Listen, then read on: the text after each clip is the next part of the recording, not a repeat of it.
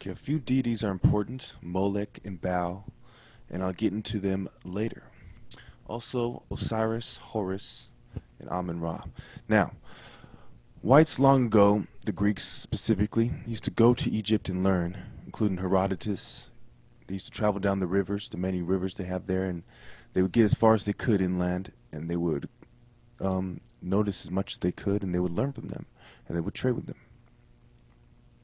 Okay? Now, Alexander the Great even laid in a sarcophagus for 3 days and 3 nights in Egypt. So, and this is well recorded in history as well. So there is obvious connections of white people stealing black ideas. Okay? Egypt is a Greek word meaning black. Kemet meant land of the blacks. Okay? And Herodotus recorded them as being people who were dark-skinned and having wool-like hair. Okay. Well, the Egyptians were people that were far more advanced than other peoples. Like the Native Americans built pyramids too, but they didn't have the huge blocks. They didn't have the mathematical genius about them. So they weren't of the same caliber, and they weren't of the same knowledge. And they weren't as old even. So we look at this ancient empire as the king of other empires that taught the other ones how to kind of have their own empire and how to do it right. And other people would go there and marvel at the pyramids, marvel at the temples, the sun temples, and the different gods' temples, and they would envy the Egyptians. And the Persians would eventually invade them in the BC. And in BC and during the foreign period, the Romans and the Greeks would also invade for a while. And then finally the Arabs, after Islam, invade in the 7th century. And this is why Egyptians are Arab-like to this day. Now you see in the Sudan that Arabs are killing off blacks just like they did in Egypt, because this is part of not only conquest for Islam, but conquest for the Arab people. But they want to cover up the fact that these people were black and not Arab. That the blacks migrated west as the Arabs invaded from the east. And a lot of the real descendants of the ancient Egyptians are the people of West African and Central African countries for that reason. So let us get into more the Greeks specifically. You had Socrates and Plato and all these so-called great minds.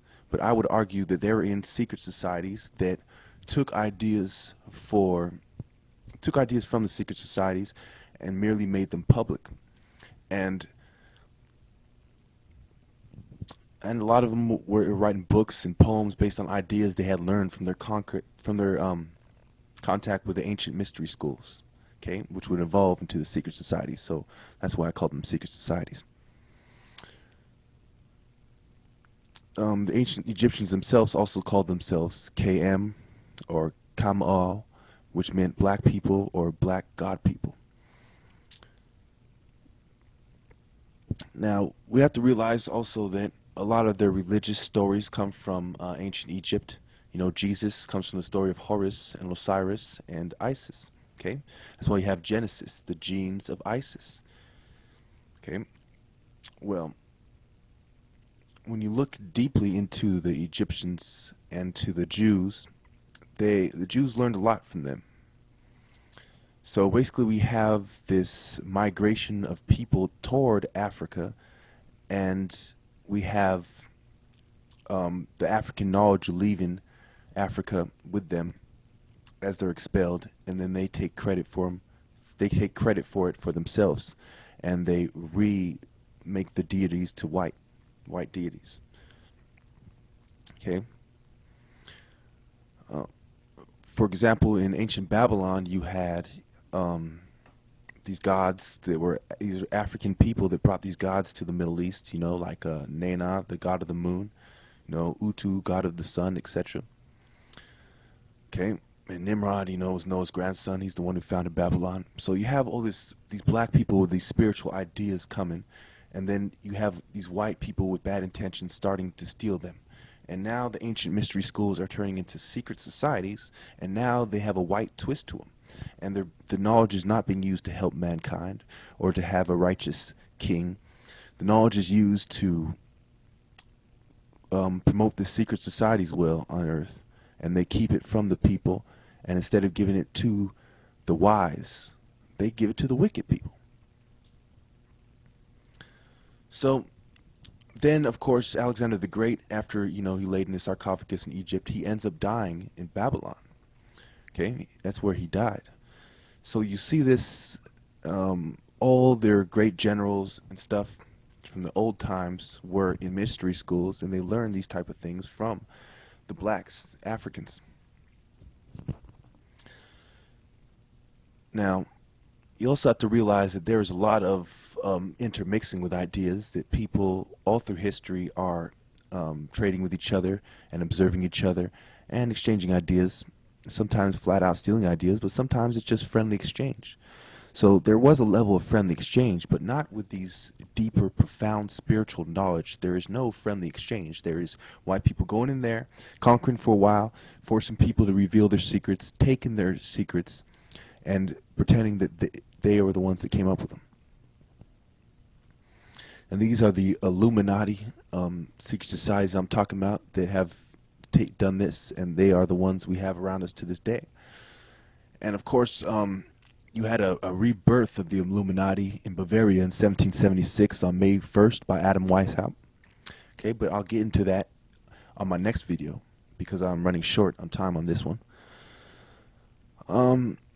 Well, what we see also is the astrology that comes from Africa. You know, the pyramids lined up with the 3 stars on Orion's belt. You see that this comes from Africa. And these ideas of astrology and telling stories based on the stars comes from Africa. And you see this idea is another idea that's getting stolen as it migrates to the East, to the Middle East, the Far East, and to Europe, etc. And then Western culture is nothing but stolen ideas from ancient African culture with a white man's twist. And then the white man's twist can be quite sinful and deadly at many times. Now, I do not consider myself a racist, but I consider myself as somebody who points out the facts, and these are the facts, that these people have stolen these ideas, okay? You even look at the idea that the Freemason itself means sons of light. Who are the people of the light? Well, the Egyptians are people who are the light who became dark because the light shone on them. Because light shines on them so much, okay? Excuse me. So the Illuminati, the light bearers, and Adam Weishaupt admitted that the term referred to Lucifer in secret, but in public he would say that it simply meant intellectual ones, enlightened ones, but in secret he says we are the light bearers of Lucifer, and he made that known to his secret groups. And you also see people exposing that they found documents from Russians during the time of Stalin and later, where you see Illuminati stamps being used, and they talk about subversive methods of controlling the world, and they talk about infiltrating other governments, etc. But I'll get into that more in my next video. Well, a lot of Alexander the Great, of course, he's known for a few battles and for pushing his army far into Asia. And a lot of the reason why it was more celebrated than say groups like the Mongols, even though Mongols had a bigger empire, is because these are white guys. And the main reason they're getting credit for it is ideas that they have stolen from the Egyptians. And it is quite sad that the white people have stooped so low as to steal ideas and not give credit to the rightful person. And then they turn around and make it such importance to them that people put their sources in the back of their book. Well, the original plagiarism has been done by you, Mr. White Man, and we are still waiting for your apology.